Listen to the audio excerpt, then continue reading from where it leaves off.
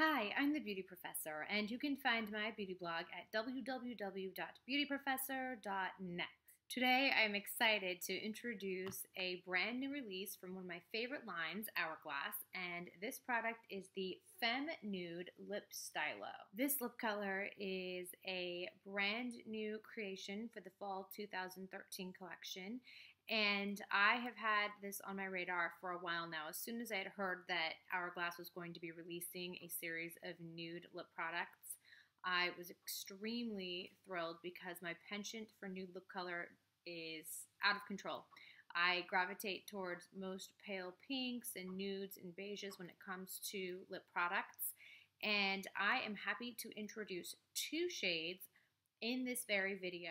I had the privilege and opportunity to be able to see all 6 shades in person, to swatch them, and then to receive 2 of the shades a little early because I attended a Hourglass blogger preview last night in Venice Beach. It was absolutely delightful to learn more about the line firsthand and meet so many people who are passionate about Hourglass, including the creator of the line, Carissa James, who is a wealth of information and definitely is somebody who truly cares about the line that she's created. So I found the entire event inspiring and certainly am thrilled to be able to talk more at length about these Notorious Nude shades that I have. Quickly, a word on the formula of these lip stylos.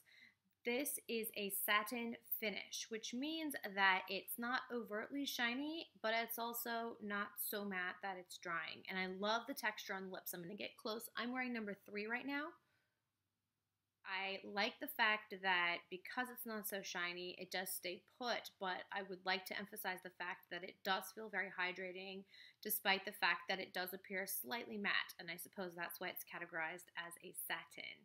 I think it's a perfect texture for a line of expressly nude lip color, and I am going to go ahead and share the ingredients list on my blog so that you can get a closer look at what's included. The 6 shades in this new release comprise the Notorious Nudes, and I have pictures of all 6 shades as well as a copious amount of swatches on my blog, so please take a peek, especially if you're ordering online and are curious about which of the 6 would suit you best.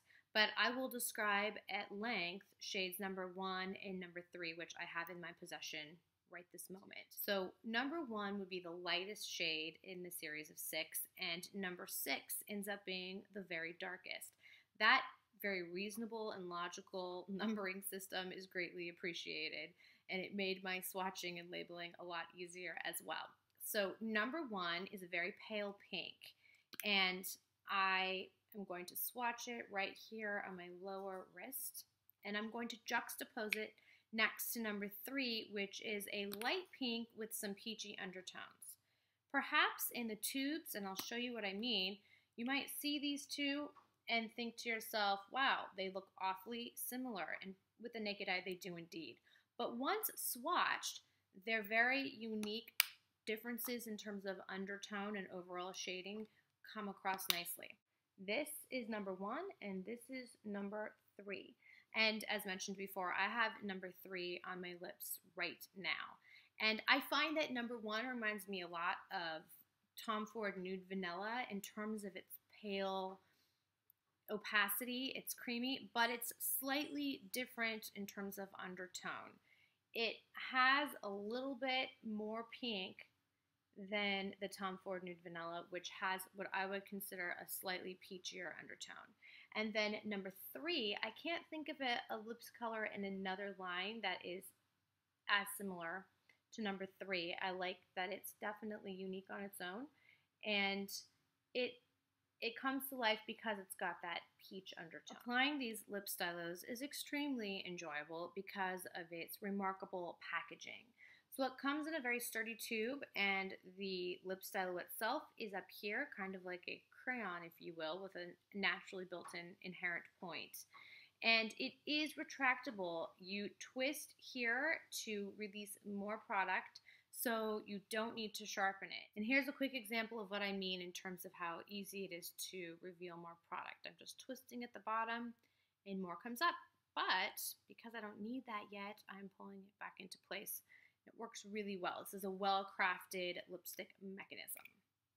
I wanted to mention briefly that all this Hourglass love inspired me to bust out my Hourglass Ambient Light Powder in dim light, which is perfect for my summer skin right now. So I have a coating of that on my face, just a light dusting, I should say, and it is doing the trick to create a seamless skin finish, to create a canvas that is perfectly complementary to nude lipstick. If you are in the market for a creamy satin finish, opaque, hydrating, enjoyable lip color, then I highly recommend the Hourglass Femme Nudes.